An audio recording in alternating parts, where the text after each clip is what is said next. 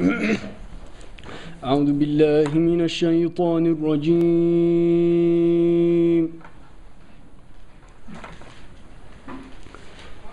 بسم الله الرحمن الرحيم.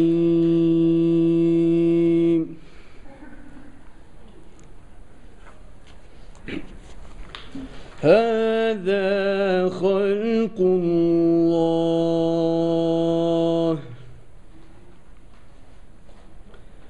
فأروني ماذا خلق الذين من دونه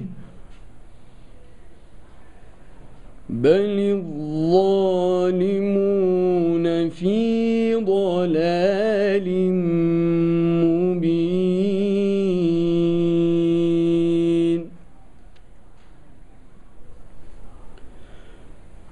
ولقد آتينا لقمان الحكمة أن اشكر لله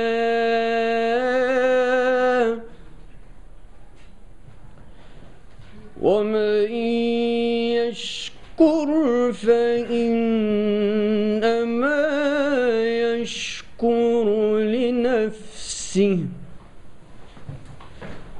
ومن كفر فإن الله غني حميد.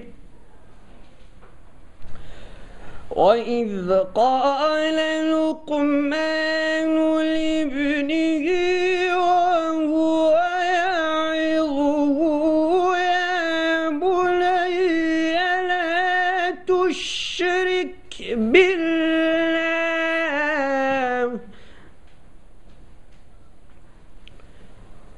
إن الشرك لظلم عظيم.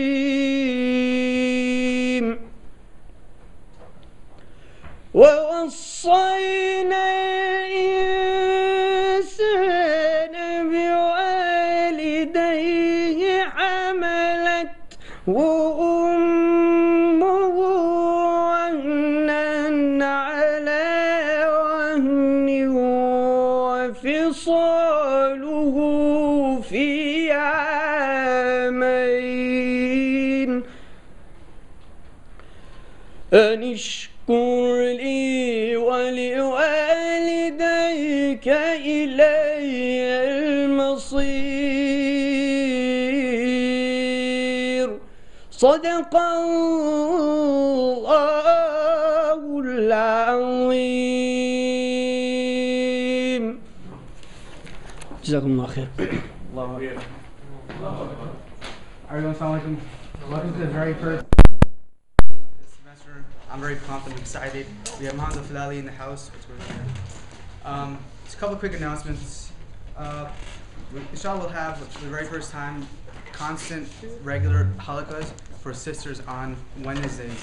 So Wednesday free periods come. There's gonna be you can talk to Sister Anam, Sister Ruba, Hera, or Sammy about it. Obviously, this is only for the sisters. I'm looking at you guys though, but. So Wednesday free period is going to be halakas, lectures, discussions, even games. I heard taboos, so it sounds fun. So come to those. Otherwise, continue supporting your MSAs. Every Monday we'll have meetings. Next week it's going to be one special meeting on Valentine's Day. It's going to be in Robeson 255. I'll talk about that as we get there, inshallah. So without further ado, alhamdulillah.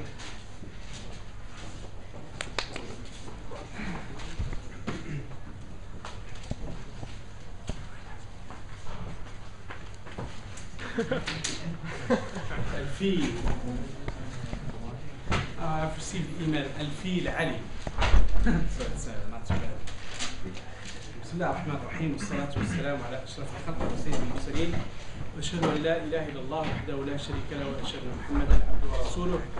وبريز بادئ أديبا أحييكم تحية الإسلام. السلام عليكم ورحمة الله وبركاته. وعليكم السلام. All praise is due to Allah subhanahu wa ta'ala as He's worthy to be praised. We thank Him, we revere Him, we seek His help. And we seek refuge in Allah subhanahu wa ta'ala from our bad deeds and bad intentions. Whomsoever Allah subhanahu wa ta'ala guides, there is no one to lead astray. And for those who are misguided, there is no one to lead to a straight path, and we bear witness and testify that there is no deity worthy of worship except Allah, and that Muhammad is his final prophet and messenger, alayhi salatu wasalam. Inshallah, I have some beautiful reciters on both ends of the aisle. Al-Hajj Umar and Hajj Amran, ala harf al-ayn. Inshallah, may Allah subhanahu wa ta'ala protect them both. And bless the one in the middle. Ameen.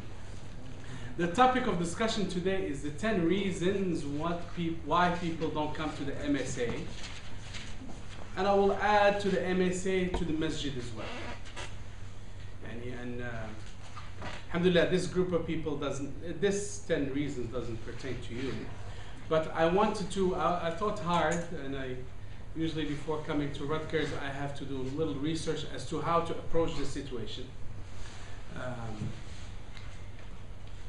And I seek the help of not the typical scholars that I would go to, Sheikh Qatanani, Sheikh Muhammad Musa, some heavy books. But this time I seek the help of some teenagers. And I ask them, like, what are the reasons that you don't go to the masjid? Not that you are teenagers, but you still remember the teenage years not long ago. And some of the ideas really escaped me altogether. And when I say, by show of hands to yourselves, not to me, how many people in the last 2 weeks have gone to the masjid? Don't show me the hands. Show hands to yourselves. You know who has gone. You say, I've gone, I didn't go, blah, blah, blah, and whatever. And how many people in the last semester attended the MSA meetings regularly? Show of hands to yourselves, not to me. And some of the answers that you would get, of course, we're not going to do it David Letterman style. Number 10, and I'll take the thing and crash the window. But we'll do it so you are able, alhamdulillah, this is one of the largest turnouts in Rutgers in the world. It's really heartwarming to see the brothers and sisters, and this is the first time there is more brothers and sisters. The very first time.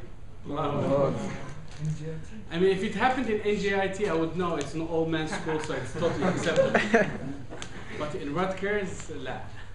And it's been Allah subhanahu wa ta'ala reward you. I know there's plenty of things, this is the beginning of the semester and what have you. Some of the things that people will say, and you could, at least in the da'wah form, and I'll show you how to give that da'wah, why they don't show up to the MSA. The first thing they would say, well, there are people there that I would not want to see.